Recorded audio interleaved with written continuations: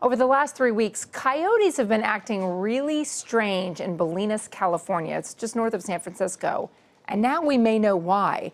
Wildlife officials say the coyotes may be tripping on mushrooms.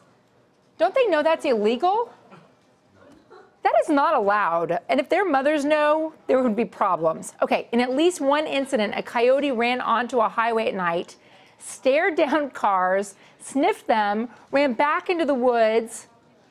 Drivers said it freaked them out. And then, you know, they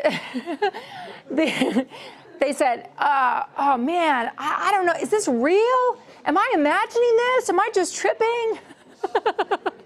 Turns out the area is ripe with hallucinogenic mushrooms, so it is possible that coyotes are eating them and getting, yeah, that's the whole point of the story, right? It's not rabies.